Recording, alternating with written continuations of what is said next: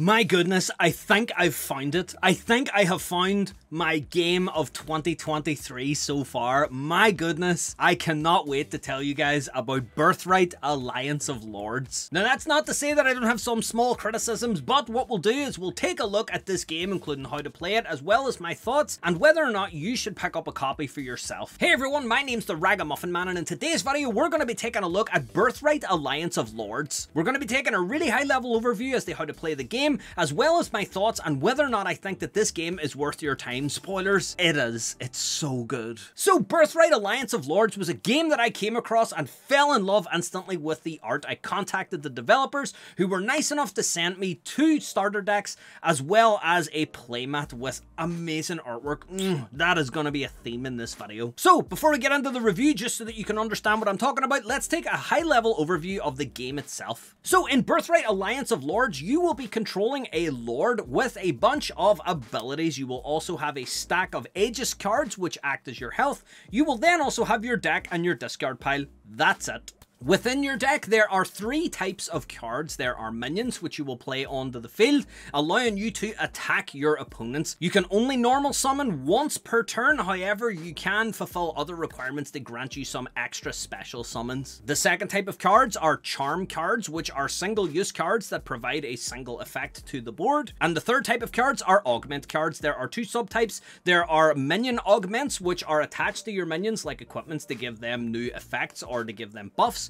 And there are field augments. Essentially, you play them and they sit on the field and they have a constant effect while they're there. The cards themselves have different abilities based on your Ichor value. Your Ichor ticks up once per turn, and depending on the amount of Ichor you have available, this will unlock new abilities on card. So other than the artwork, let's move on to talking about the lore of this game. I studied game design at university and I love getting involved in a game from a design perspective. I love seeing when the design of a game fits the actual lore itself.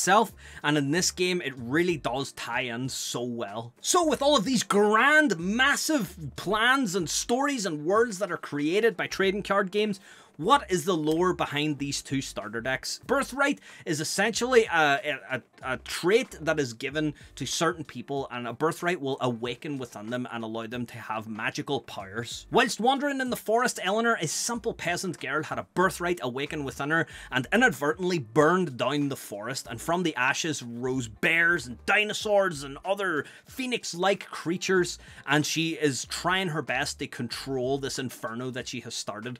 Also, a birthright had awakened within a deer who lived in the forest, and so Chrysella was born. Her goal is to herd together all of the deer and defeat the person who is trying to destroy their home. It's such a small local story that it makes it so easy to relate to what's happening. When you're playing as Chrysella against Eleanor, you really do feel as though you are herding all of your deer together in order to, you know, try and save your home. Whenever you are playing as Eleanor, you feel like you're commanding massive creatures and trying to wield these like unwieldy, almost like massive life forms to try and defeat your opponent.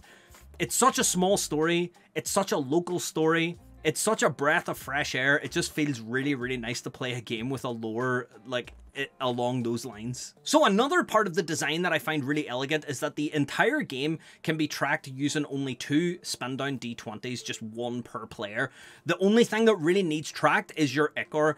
You start with 0 and then every turn you go up by 1. Now you don't spend your Ichor, it's not like mana in Hearthstone, but whenever you get an Ichor, essentially it's, we thought of it as leveling up. You kind of gain a level, and then the abilities on your cards that I talked about earlier will become unlocked. Because of the very small and concentrated amount of card types and the ability to track the game using only 2 d20s, it means that the board itself is extremely clean. At the bottom left, you have your Lords and your Aegis cards. At the right, you have your deck and your discard pile, leaving the majority of a normal sized, like standard playmat available for you to just put cards down, rearrange in a way that feels comfortable. New players don't feel overwhelmed by having cards everywhere. It's such a nice little kind of really neat and tidy game, and it means that you never feel like it's getting out of control. It's so good at making new players feel as though they're in control of what they're doing. As far as the game itself, the games are well paced. It never feels as though winning is out of reach. There were no massive swings in health. There were no times whenever I felt like I was just getting, you know, destroyed by my opponent, and, you know, I was throwing my hands up in the air just waiting for the next game. It felt like I always had something to do, and I always had a plan to kind of get out of every situation I found myself in. So next, let me move on to the 2 points that I feel really set this game apart from other games. The first one is the Ichor system. The idea of just leveling up once per turn. I know that you're gaining Ichor, but we just kind of colloquially referred to it as leveling up because that sort of made sense. It has an effect outside of just making your cards stronger in the late game. It also means that in the early game, you will start to manage your hand in such a way that you'll keep cards until you have the Ichor available to, you know, activate their, you know, extra effects. The idea of managing your cards based on early game and late game because they have different effects, that's not something that I've ever really played too much before, and it did mean that hand management became time-based as well as ability-based or combo-based. It just added a brand new dimension to the game that was lots of fun. It never got too complicated. You were always excited to get to that stage. You were like, oh, I've got 7 Ichor, and once I get 9, then I get like this new effect. Once I get that effect, then I can destroy the monster. Like, you were so excited about getting more Ichor. It meant that every turn was opening up new opportunities for you to kind of, you know, just unlock new play lines. It was so much fun. So whenever you attack your opponent's Aegis deck, which starts with 7, that means that they start with 7 health, you're attacking the top card of that deck. When you declare that attack, you rest your minion. Essentially, you just tap your minion. The unique part of this game comes in that minions can only target other minions who are in the rested state. If your minion is upright, it cannot be the target of an attack by another minion. This adds a brand new dimension to the game where you can build up your side of the board if you want, but you're not doing any attacks. And if you do attack, then you're leaving your side of the board open to a retaliation by your opponent. If your minions are rested, then your opponent can come in and start attacking those rested minions in order to, you know, whittle down your side of the board. It means that you have this kind of safety net that build up like lines of play, but you also put those lines of play at risk whenever you effectively go ahead with your plan. It sounds like a really simple change, but whenever you're playing the game, you really do think twice about just kind of going out for an attack and being like, oh, I'll attack because they're just sitting there. You do think twice about it because you don't want to rest a minion because you might be waiting for like its later Ichor ability to kick in. It's such a fun way of managing your board. Like, your hand and your board are managed in 2 completely different ways than you would normally think they would be in like minion based combat. So if you are like me and you are completely sold on this game and love it to death, then you'll probably want to pick up some starter decks, and therein I think is the only place where the game kind of falls short.